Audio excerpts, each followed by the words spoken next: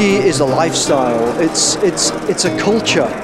It's something that's created. It's been created for over 1,000 years by the Celts, not only in Scotland but Ireland as well, and it's history. That's very simple to answer. Pure passion. It's my life. And being Scottish, of course, there probably was a strong connection even before my birth. It's a great industry to work in. You know, we don't have competitors, we have colleagues within the industry. It's very, very friendly.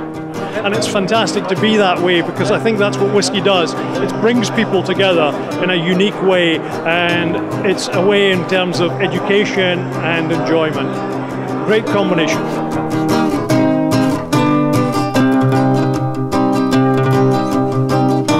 Well, the simple question is answered by saying why not? It's a great drink, it's Scotland's national drink, we love it. There is a huge choice. There's a tremendous variety across all the companies, across all the distilleries. People drink whiskey for various reasons, for enjoyment, for the experience. I think it should be a combination of both of these. It's a cult, it's a lifestyle. I spent many years of my life making whiskey. I didn't make it for the sake of making it. It's there to be shared, to be enjoyed, and to be shared with friends, particularly.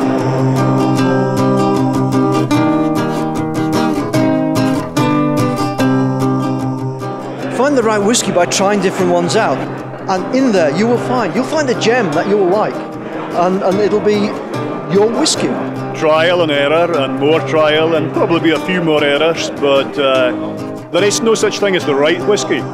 There's only the right whiskey for that precise moment in time. You come to me and I'll guide you. It depends on your emotions, it depends on the situation, depends on the climate, depends on what mood your wife in, depends what mood the dog's in. It's very much trial and error, but it's a great way of finding out. It really depends on so many things that I don't think there is a perfect whiskey for all the time. There is just the perfect whiskey for that moment in time, so you have to keep trying to find the right one.